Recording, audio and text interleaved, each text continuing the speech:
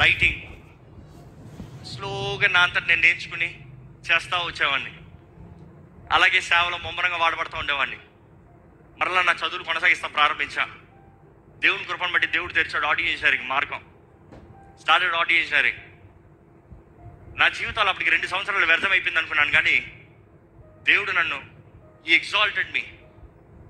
నా తోటి వారు చదివి కాలేజ్ ముగించి వచ్చేటప్పటికి నేను ఆడియో ఇంజనీరింగ్ ముగించుకుని my life talent back.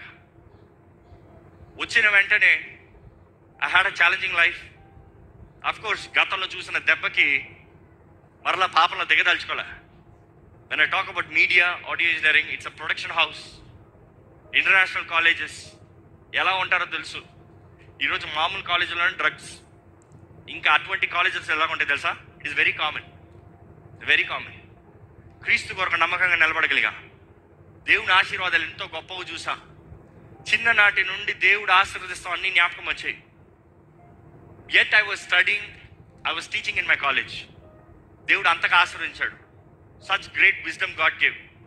Students చెప్పేవారు, ప్రొఫెసర్స్ చెప్తే అర్థమవుతలేదు, రాజ్ చెప్తే అర్థమవుతుంది, let Raj teachers. I was voted on the behalf of children, students. When I say students, children అంటే మీరు అనుకుంటున్నారు చిన్నవారని కాదు.